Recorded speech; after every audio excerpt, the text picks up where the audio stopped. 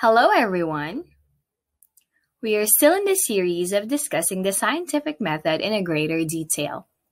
The previous videos discussed overview of scientific method, followed by the problem statement and hypothesis, and our last one was on methodology.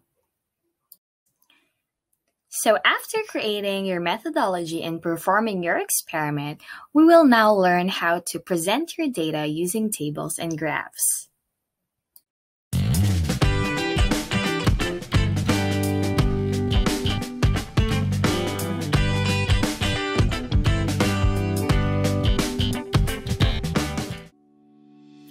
Take a look at this graph.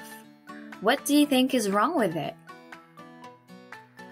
In presenting our data, we have to consider how neat and understandable it should appear. Data can be presented in many ways, such as charts and graphs. However, we choose what is best with respect to the purpose of presenting the data. In the graph that we have shown, it may be neat, but it lacks some important details, like title, axis labels, and even proper intervals. These are very important elements that should always be present in our graphs. Now, let's enumerate some ways on how we can present our data. Data tables are used to organize the qualitative or quantitative data that we want to present. We would not want to read a list of results or description in a paragraph, right? So we use a data table to organize them.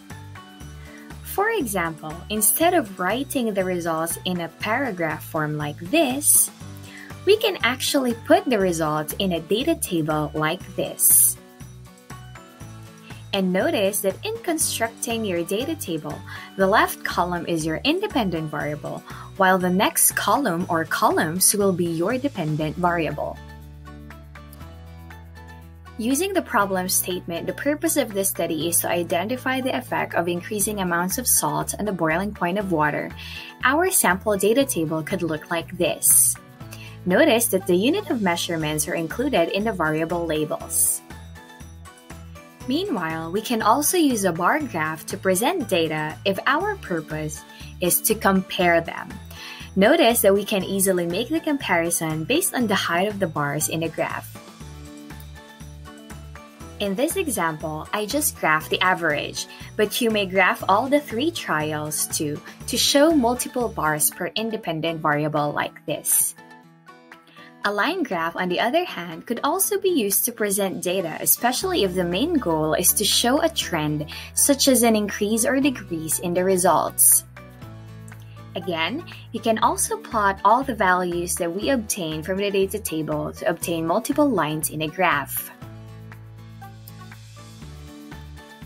Pie charts are also used to present data. However, it only shows parts of a whole and not necessarily the effect of the independent variable to the dependent variable. For example, you want to show how much of the world's wastes are recycled. A pie chart can do the job for that. And lastly, we have the scatter plot. It is used to show the distribution of data, which may show the correlation between the variables. In a scatter plot, the dependent variable may have multiple values for each of the values of the independent variable. One very good example of a type of data that uses a scatter plot is height and weight of a person.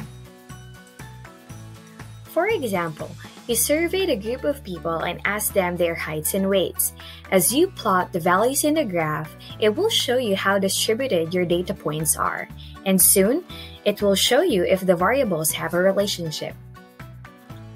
On top of that, you may notice that there may be a person that has a height of 160 and 170 centimeters, but both weigh at 150 pounds. Or two persons with a height of 120 centimeters but with different weights. This is what we meant by distribution. So there you have it. To end, I know that graphing is usually confusing, but we can always remember why we are presenting the data. And when we have identified the purpose, then we can also identify which graph is to be used. I hope that you learned something new. See you in our next video. Did you like this video? Don't forget to like and subscribe to our YouTube channel